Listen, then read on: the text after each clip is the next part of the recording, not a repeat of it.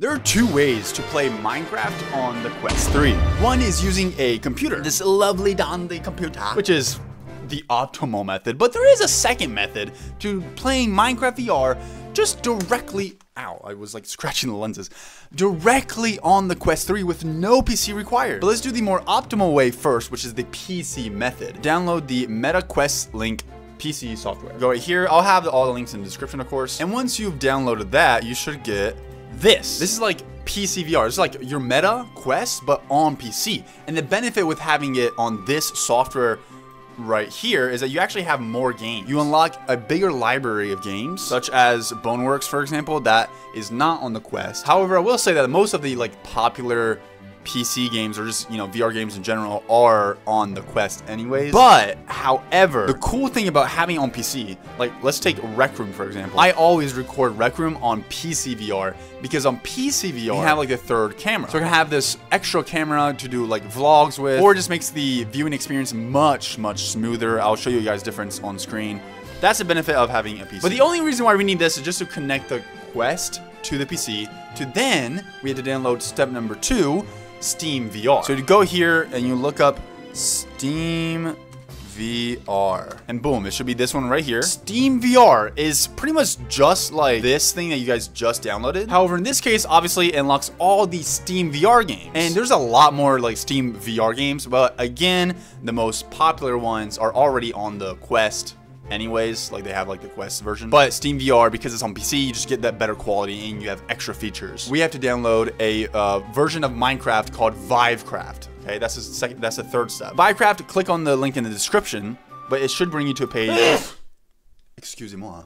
It should bring you to a page like this, then you click on download. And you want to click on the latest version, which in my case is Vivecraft 1.19, but you're going to be the future from when I'm recording this video, so you might be version 1.25. I don't know. That'd be crazy if you guys are actually that far. Let me know in the comments if it goes that far. And by the way, a side tip, it might not work for you, so if you're scrolling through this video wait, it's not working, maybe because you need to download Java, which you just click on the link right here. So I'm going to do this step with you guys, so you guys are going to click on this. Then there's the non-VR and then the VR one. Obviously we want the VR one. The non-VR one is just so people can be playing on PC with, without a VR. But if you're playing multiplayer, they can see you with your hands, and it looks cooler. It looks more fun. So now you guys open this up. See what I mean? If it doesn't open up, it should just automatically open up on that. Yeah, there we go. Okay, yeah, you guys should have a page just like this. You don't really want to touch this. And then you could install Vivecraft with Forge. I suggest keeping everything as default, except you do want to change the allocated RAM to half of whatever RAM that you have on your computer. I have 32 gigs of RAM, so I'm going to put 8. Wait, no. Half of 32 is not 8. It should be 16, but there's no 16. So I'll just do the highest one. But usually it's about half of what you have already. And then it says, please make sure that Minecraft launcher is not running, which in my case it is. So I want to make sure that I close this before I press install. Install successfully. So now that installed successfully, that's all it took. It literally took that 1 second.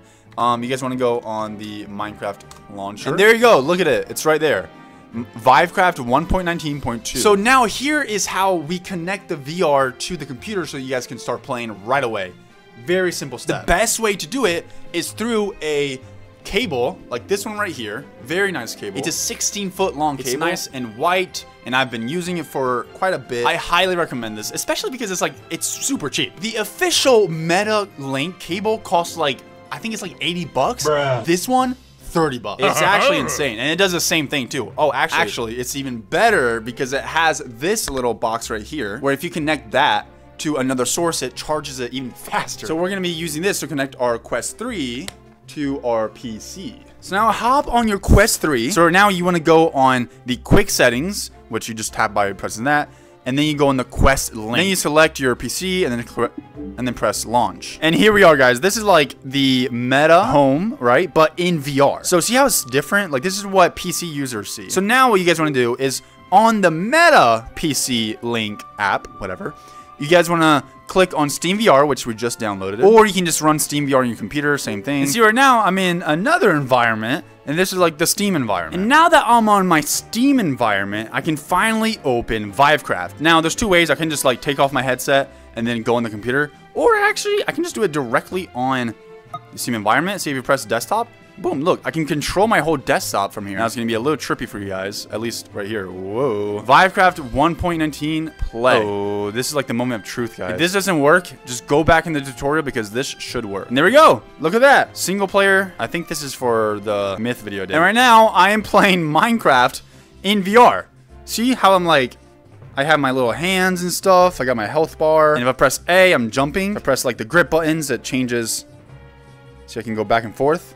And then if I press the trigger button and start breaking blocks. If you start a new random world, it's not going to be like this, obviously. This is just something that I did on my PC. Now, the cool thing about VR is that you can actually change the whole button layout. You can change even the way this looks and everything. So you can do this by doing controller bindings, right? You go in controller bindings and... well, you can select out of all of these, but of course you want to keep it on Vivecraft. Choose another, and people have made bindings for Vivecraft that they think works best. This is my personal preference for Vivecraft. I think this guy, that's what this guy named it. He named it my personal preference for Vivecraft. But see how right now on the menu, I have different options because I'm in VR. I can go to options, and I can go to VR settings. I can just quickly access, like drop, select item, quick torch, rotate to the left, rotate to the right. I have this camera thing, which I don't know. I don't think you have this in regular Minecraft. But now, wait a minute, guys. Let me show you guys how to do whatever I'm doing right now, but without a cable, so you can play wireless. Yeah, I'm just gonna, like, disconnect it. Okay, so if you guys want to do wirelessly, then it's just simply by clicking this like we did earlier. And instead of going on the PC, which obviously is not here because it's not connected, you want to enable AirLink, and then click Launch.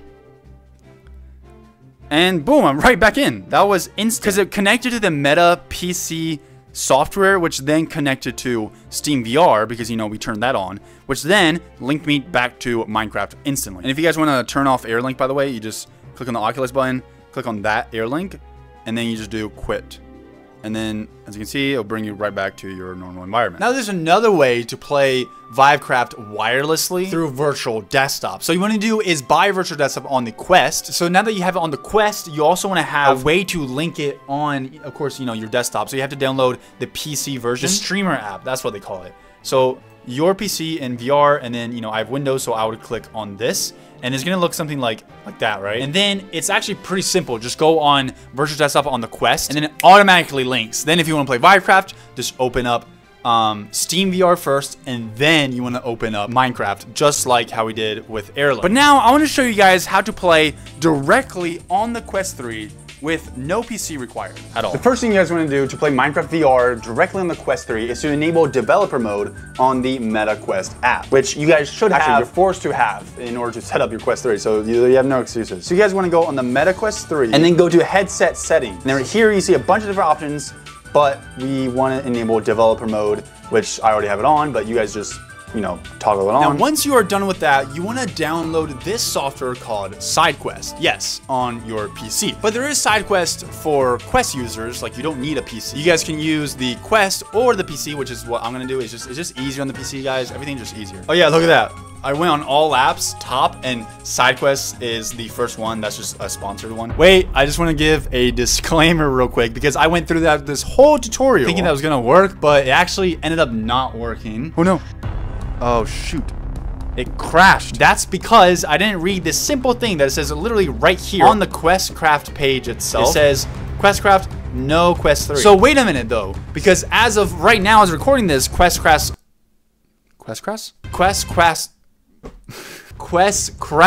on the Quest 3, that's kind of hard to say, is not available. But maybe you're in the future right now, and just go ahead and take a look at this page, see if this written text right here that says no Quest 3 is not there anymore, because if it's not there, that means that they have updated it. QuestCraft currently does not work on Quest 3. Please join QuestCraft Discord for updates, blah, blah, blah. So they're gonna update this soon. But everything else that I did in this tutorial that you guys are about to watch is still legitimate, and it still works exactly how it would on the Quest 2. So if you guys want to know how to do this on the Quest 2, it still works. Just follow the same instructions that I give you guys, except just on the Quest 2, not on the Quest 3. Unless it's on the Quest 3, so then it will work on the Quest 3. So what we're going to do is do side load. Of course, you guys have to have it connected. So let's go and do the same thing by using, you know, this link cable, which you guys can find in the description, by the way. And then we want to connect it to our Quest 3 so that you guys can hear it. If this is the first time you guys are doing this, you want to hop on the Quest 3 so that you can enable the linkage. I don't know, like, why you have to go and enable it, but Then once you enable it directly on the Quest 3, this should be green. You only have to do this once. See, as you can tell, like when I connected it, it just did it automatically.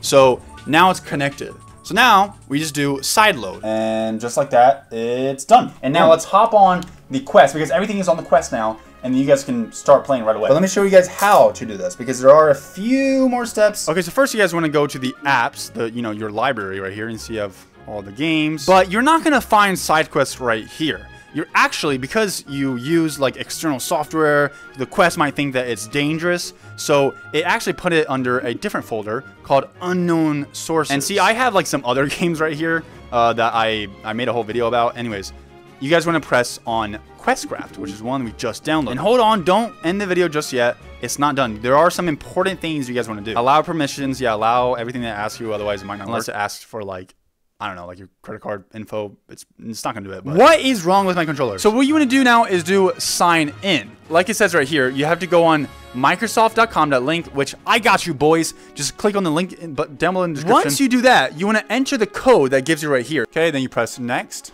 Oh, I have to enter my password. Let this app access your info. Yeah, guys, again, I think just accept everything. I don't know. I mean, there's nothing much you can do. So let's just do sign in. Oh, there we go. Now you guys want to press on play, but hold on because it's going to start downloading. So you should have to wait. Okay, now that is every way to play Minecraft in VR, but hold on. There is actually not another way. There used to be other ways in the past. If you guys see past videos of showing other ways, there is no other way. I researched every way. This is the only way. Unless you play a game like Discovery. It's a Minecraft knockoff, but it's not that good. Help me reach 100,000 subscribers, boys. I am so close to 100,000 subscribers. It's a lifetime goal of mine. Tomorrow's video is gonna be right here on screen. So I'll see you guys tomorrow. That means that you have to subscribe because daily uploads, boys. Let's go.